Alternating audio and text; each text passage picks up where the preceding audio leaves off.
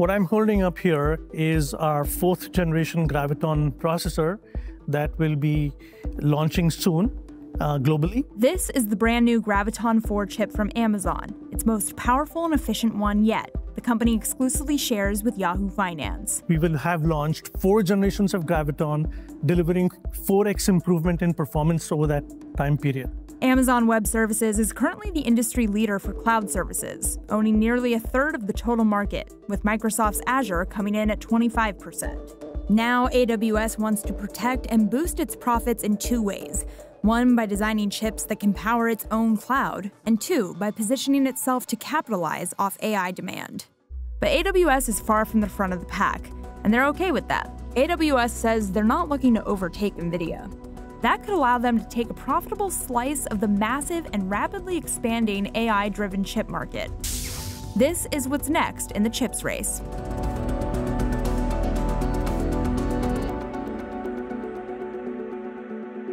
To understand Amazon's new chip, it's helpful to understand what chips do. Chips are in almost any device that has an on-off switch, whether it's a dishwasher or a car or the most sophisticated AI system. AWS offers 2 main types of chips, those that power AI and general purpose chips, which is where a chip like Graviton 4 comes in. Some are focused on doing database, some are focused on doing web, some are focused on doing AI. And Amazon not only buys chips from the people you would expect, like AMD and Intel, NVIDIA, but they actually design their own chips in-house. That's Patrick Moorhead, a former AMD executive. Now as a CEO and analyst, he has exclusive access to Amazon's Chips Lab. Among the most important factors for new chips, power and efficiency. We get about 3x the amount of compute and 3x the amount of memory, about 75% more memory bandwidth. And this will deliver about 30% better performance versus Graviton 3.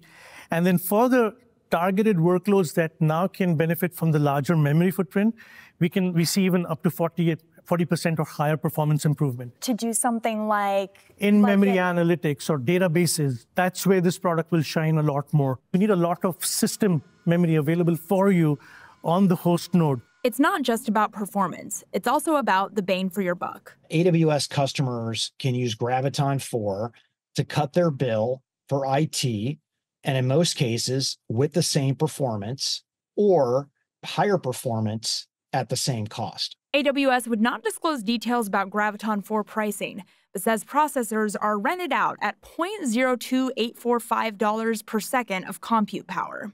AWS says in-house testing speeds up chip delivery by eliminating the need to ship chips out for debugging. It's an evolution, getting the first silicon out to actually making it production ready. And it starts right here with looking at the silicon and sort of seeing how functional, how performant, how power efficient. That process starts in AWS's debug lab at the automated test equipment station. When we first got our Graviton 4 chip out of the manufacturing line, we install it in this machine here. We are looking for manufacturing defects, and that gives us some early insight into the health of the silicon. From here, engineers place each chip on a board. There, it undergoes several tests that assess signal integrity and find any issues. Lastly, the boards are placed in servers, where AWS uses them to power things like their own large language models. We'll basically take fully installed servers and racks and do more higher-level testing to make sure that we build them at the similar sort of logical construct that we would deploy them in our data centers.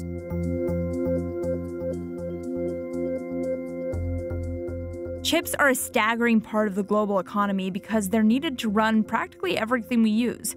This was acutely evident in the wake of the pandemic, when global supply chain disruptions caused massive backlogs in chip production and shipments. The chips industry is currently valued at $544 billion, and it's expected to be worth more than $1 trillion in less than a decade. That's according to Precedence Research. That $1 trillion estimate driven by one thing: demand. There are 2 major sources for chips: chip makers and hyperscalers, companies like Apple, Google, Microsoft, and Amazon.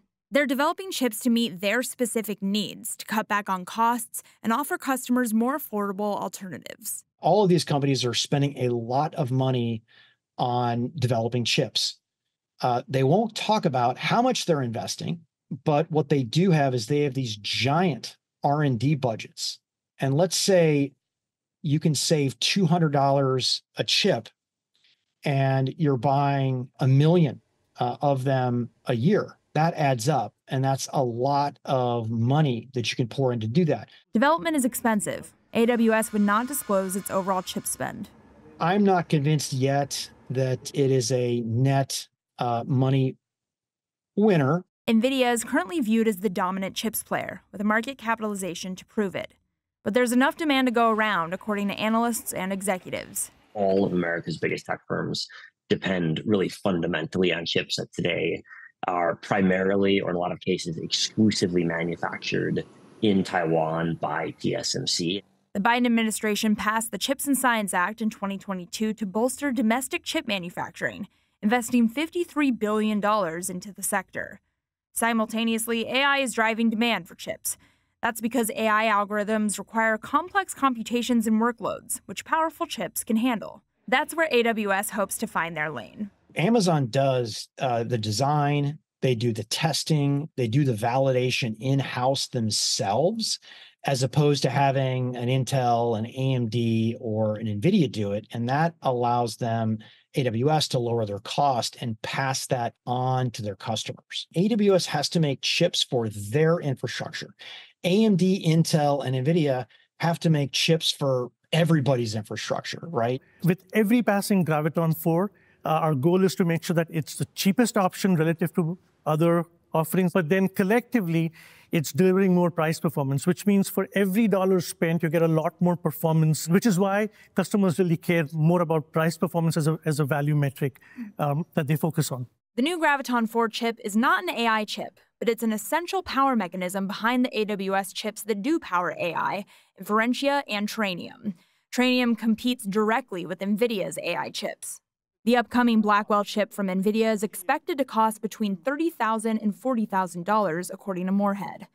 Does AWS stand a chance against NVIDIA? I like to call it co-opetition. NVIDIA needs AWS. AWS needs NVIDIA. NVIDIA's chips are the fastest and most powerful in the market, driving the AI behind large language models like ChatGPT. That performance is in part driven by NVIDIA prioritizing AI early. For context on the timing, Amazon launched its cloud computing business in 2006, the same year NVIDIA released CUDA, a programming language that can enable machine learning. NVIDIA bulls argue that AI was built off of the chip giant's tech, so it's harder to transition to competitors. Companies are willing to wait an entire quarter to get their chip orders in. That timeline is according to UBS. So where does this leave Amazon and its Graviton chip?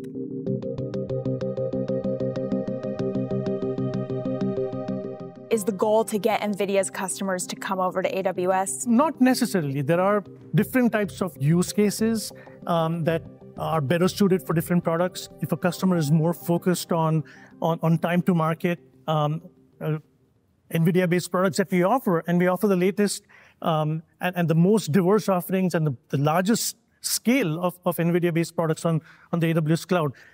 That is a great option. So it's not a zero-sum game. I think we'll eventually find a spot for all different customers to operate, regardless of what their choice is.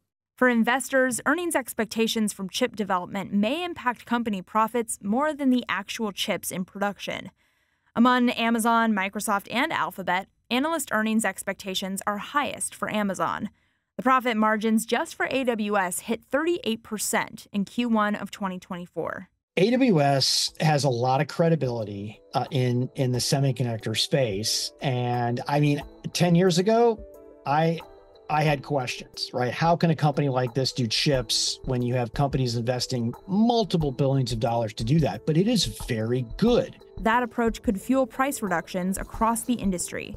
I do think it's a risk mitigator to potentially get better pricing from Intel, AMD, and NVIDIA. AWS hopes the Graviton 4 release, alongside new servers that are 4 times as strong as current ones, will position them as a formidable chips player in the competitive market. It sounds like a big part of the competitive advantage you have is related to cost. Absolutely. And that's what we can get with Graviton and our Trainium and Inferentia product. We can tune the product, tune the silicon, to just focus on things that really matter for customer workloads. That evolution could not only fuel future gains for AWS, it could potentially lead to more price diversification across an industry that continues to grow.